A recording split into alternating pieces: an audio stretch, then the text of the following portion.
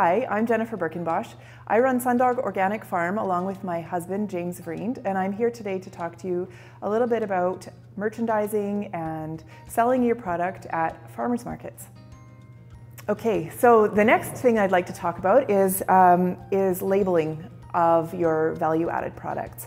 Sometimes we have products that we need to put labels on, and I would just really encourage you to, again, be consistent with your font and carry that through to your product labels as well.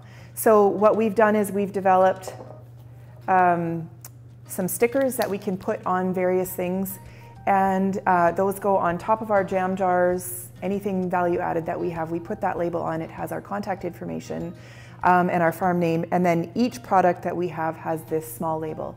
Now I just want to tell you a small story about value added products and the labeling of those products.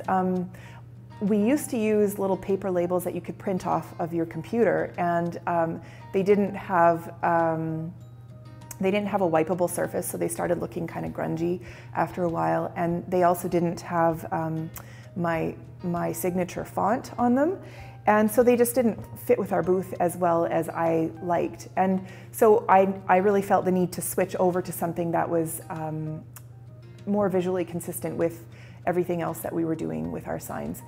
And once I made that switch, I had some older products to move, and so I cut the price in half, and I put those on the table, and beside them I had the new products with the new labels for a regular price. And I was very surprised to find out that people were actually buying more of my new product with the new label that had a lot more thought and consideration put into it. And that really spoke to me about how people really respond to something that has a careful and beautiful label on it.